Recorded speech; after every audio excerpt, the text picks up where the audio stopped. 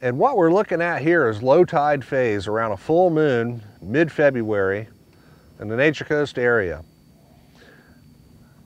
And what happens on low tide phase, we got these rocks that are exposed on the surface, collecting all the heat from the sun, warming that surface, incoming tide coming in with some really cold Gulf water down in the low 60s are going to cover these rocks.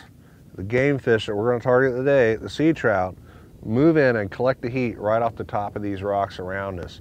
And that's going to be key to locating and being successful in late winter sea trout fishing.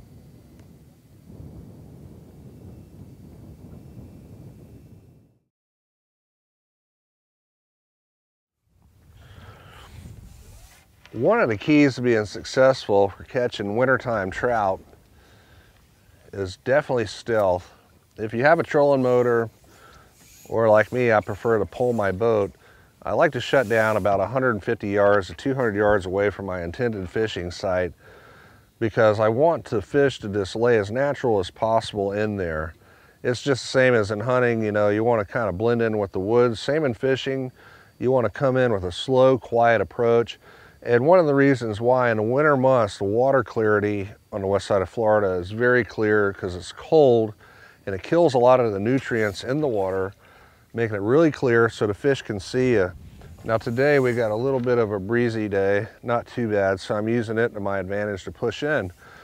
But the setup that I'm going to try to fish here in just a second is an exposed rock that now has probably 8 to 10 inches of water over the top with this high incoming tide. And like I said earlier, that those rocks have been exposed all morning. We have an afternoon tide, it's probably 1 o'clock, somewhere in there now.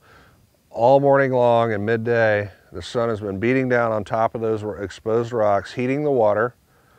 Now this incoming tide's coming with the 60-degree water. The trout that were lying all over this flat are now seeking the warmth and shelter of this specific rock pile. And the reason I'm targeting this one, earlier this morning we had an east wind and we had this key blocking that east wind. So it created a little bit of a warmth area without the wind blowing on it. Not to say that any of these different points right in this same area wouldn't work either. But what you got to look for is the direction of the sun, which is to our south, in relation to where that wind was this morning. We had an east wind, now we have an incoming tide with a sea breeze. So earlier, east wind being blocked by the key, south sun beating down on these rocks, created a warm patch right here. And we're going to see if there's some fish on it. I'm going to pull in here a little bit quieter and then anchor down.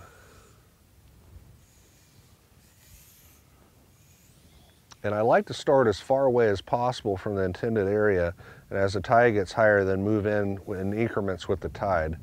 That way, the fish that are staging to come in, you don't accidentally run them over.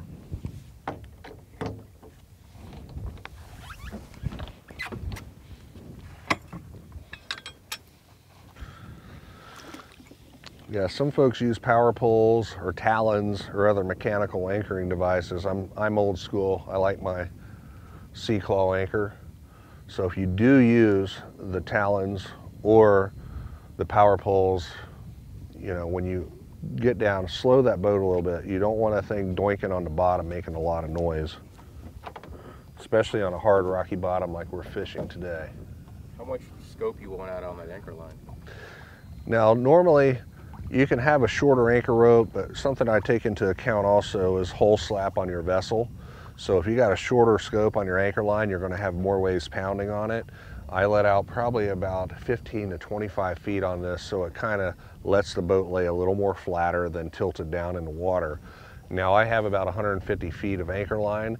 If I need to move out a little bit or in, I can pull it up or I can let it out and move in as this tide gets higher.